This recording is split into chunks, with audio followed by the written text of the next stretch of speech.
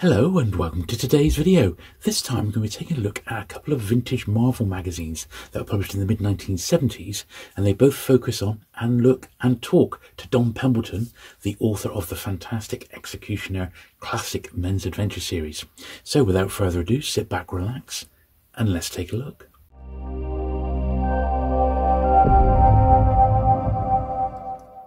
Okay, so the first one we're looking at is this one. It's Marvel Preview number 2. Now, this was published in 1975.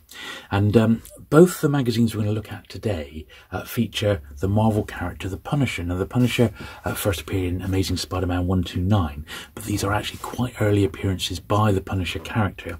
And consequently, both these magazines have ended up today as quite collectible comics and magazines, as you might expect. So this is it's these sort of magazines, these Marvel Preview, they weren't sort of drummed down for children. There's no Comics Code Authority, so you do sort of get more slightly adult themes, and they were designed for an older market.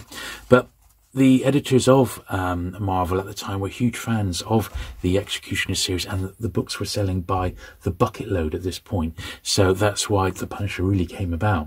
It was an unabashed copy, but Pendleton, being the good-natured chap that he was, really didn't seem to mind, and he was sat pretty, so why should he, you know? And he sort of welcomed all the competition, didn't really let it faze him one little bit. So there's a little picture of him there, and it is a really, really in-depth interview, the best I've ever read with him. So fast forward here to page 46 and give you a little idea of what the actual magazine content is like as well. It's not in colour, it's black and white, like a lot of the Marvel magazines, but it is much more adult than you're perhaps likely, or I would have seen before in a regular sort of Marvel comic. And there we are, there's some early Punisher appearances. There we are, the way it was. For those of you who missed them, let's take a rollicking romp through the pulsating Punisher's previous appearances. And there is the first one from Amazing Spider-Man 129, the absolute classic issue. But there weren't many prior to this, so it's, as I said, it's an early Punisher appearance, and that's why that, and of course the Executioner content, make this quite a collectible issue. In fact, I did actually have a little look online, and both these magazines, if you want copies, you know, in slightly worse condition than this, but, you know, nice sort of collectible ones, you're looking at least £35 or about $50. I've seen really nice, like, graded, high-grade ones in the hundreds, believe it or not. So there you go. But here we are. So this is Don in 1975. David Kraft was the author of the interview, and he was sort of tasked by the Marvel editors. I think he said it was Marv Wolfman who sent him off and said, look, I want you to go and get an interview with Don Pendleton. And the author had actually been a fan of the books for ages and had been intending to interview him. So he said, oh yeah, okay, I shall do exactly that, which is what he did. So in the interview, I'm not going to go through and read the whole thing out to you. I'm happy to say that this has been really well scanned, tidied up, and you can actually review it on the Men's Adventure Facebook group. So I shall put a link down below so you can go directly and read this one at your leisure, because it's a really fantastic interview. But I said nicely illustrated as well. They've just obviously got a set of the books, and they've taken some of the artwork from it. But basically, Pendleton, you find out a bit more about Pendleton's early career. He was actually a really well-paid engineer. I had no idea about that. It was even back then. In the late 60s, he was being paid a fortune, with $20,000 a year. But he started to write. He really, really had the passion for writing, and managed to get about half that a year. And they scrimped and saved his family, and until the books really took off. And when obviously the Executioner books became a hit, he was absolutely rolling in it. And come the end of the interview, he says, which is about book 22 in the series, is when the interview ends, because that's what they were published up to that point. He was selling out 4 million copies of his books every year worldwide, which is quite something, isn't it? Right around the world. The author presses him, because initially he seems quite reluctant, but the author presses him on the publication of this one, which is Sicilian Slaughter. It's book 16. It's by that imposter, Jim Peterson. He doesn't really have a go at the guy, but he does sort of Pendleton himself fell out with Pinnacle, and you know, it is sort of mentioned. He sort of skirts over it, and he's, you know, happy to say that, you know, they resolved it. But he sort of, at the time of this interview, he says, I don't really want to dig up old wounds, and that's fair enough. You know, he didn't want to fall out with his publisher because they were doing such a great job come the end, you know. But yeah, it really is. It was more in depth than I ever thought I would find in like a Marvel magazine. Really, really did, and I'm glad that the interviewee really pushed Pendleton on that. Now, they're using lots of the classic Gil Cohen artwork, rather, which is used on the book jackets, and of course there's that great men's adventure library title by Robert Dyson White Door, which looks at Gil Cohen's career. It's called One Man Army, and that's highly recommended. And in fact, if you want a little overview of the Pendleton era of the execution, I have covered that in a previous video. But at the time, I never had these in my possession. These aren't actually my copies. They've been borrowed from a friend of mine called Andy. You may have seen some of his card videos on the channel, and Andy had both of these. He said, oh, you should cover these in an executioner video. So that's exactly what we're doing. So as you can see, it's quite long, it's involved, it's absolutely knockout. It's really, really recommended that you, if you don't want to track down the original, as I said, I'll pop a link to the Facebook group so you can have a look at the copy online. So this is the second magazine. It's Marvel Super Action #1.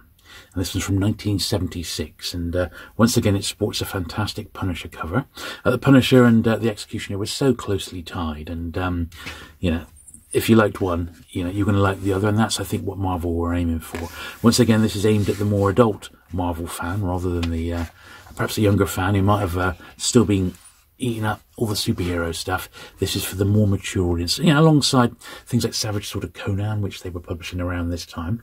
Now, this one isn't an interview with Don Pendleton. This is actually an article about the Executioner books and their competitors. That's what this one is. So we'll have a look through, and we'll give you an idea of what the book's actually like inside. Really, really nice Punisher story here, written by Archie Goodwin, one of the greats. And I do enjoy the Punisher, always have, but the last time I really, really enjoyed the Punisher was the Garth Ennis run. That was superb, and they're all in graphic novel now, so you can lap those up. They're fantastic, just great. Huntress there, early Huntress appearance.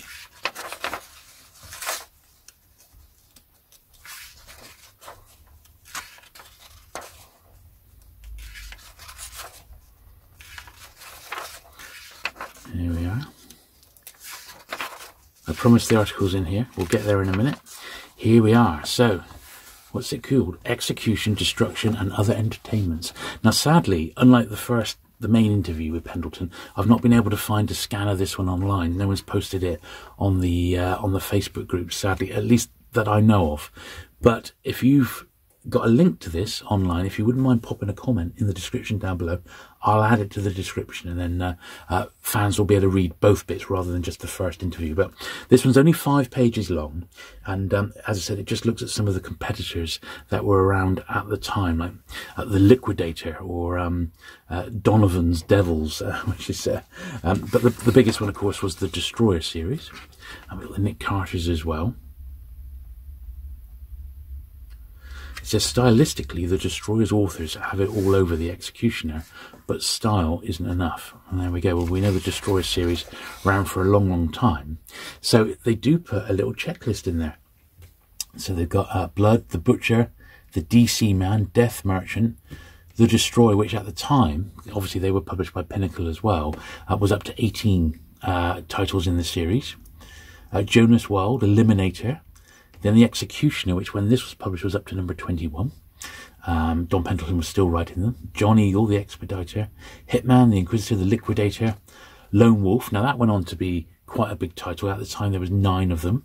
The Marksman, which was 13. Narc, Peacemakers, and the Penetrator, which was on 8 of them. But they do say overall the Executioner is the king. And, well, quite rightly so. I think you would agree.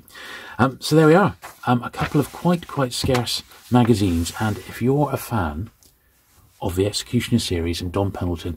I think these will be really nice sort of bookends to your collection. So thanks again to my friend Andy for lending me these. I think I shall try and track down this pair because I think they are pretty darn cool. And I say, if you're a fan of the Executioner, do make sure you check out One Man Army if you're a fan of the artwork, and that previous video, which I'll link to in just a moment and down below, where I analysed the series in a bit more detail, at least the early Don Pendleton stories at least. Anyway, thanks very much for watching today. If you've enjoyed it, do please give the video a thumbs up.